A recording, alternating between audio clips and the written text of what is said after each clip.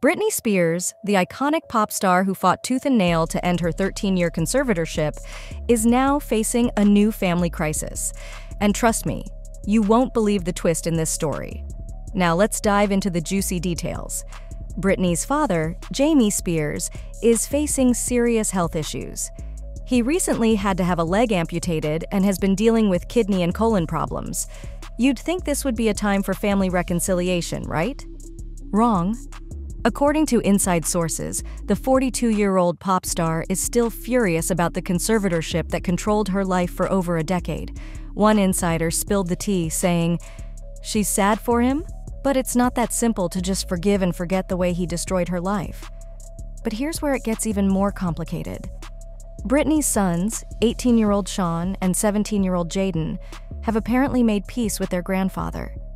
This is the same man who was banned from seeing them for 3 years after a physical altercation in 2019. The boys' father, Kevin Federline, explained their change of heart, stating, "The boys miss their grandfather. They have forgiven him." But wait, there's more.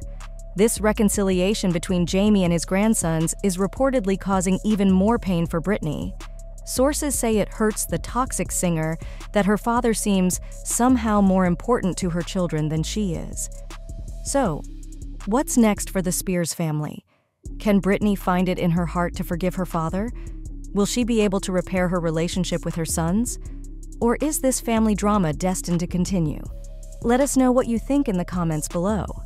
Should Britney forgive her father, or is she right to keep her distance? Don't forget to like this video and hit that notification bell to stay updated on all the latest celebrity news. Thanks for watching and see you next time.